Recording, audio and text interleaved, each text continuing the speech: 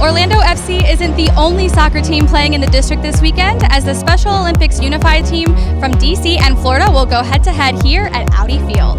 Welcome to the 2018 DC United Special Olympics DC Team Signing Day.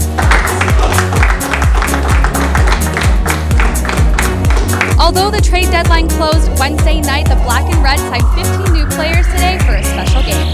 It's so cool to be a part of this and having them become part of the DC United family. We're honored to have them with us, and it's exciting to watch our games. I love being out there cheering them on, and they get really excited to see us, so it's something that I really enjoy doing. What it means to me is to be able to come together as a team and have fun, most of all, and most importantly, and be able to, work with one another and win.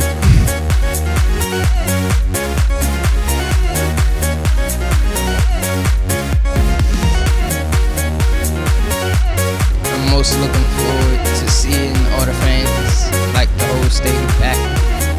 The Special Olympics DC Unified team is looking to get their second win of the season against the Special Olympics Unified team from Florida.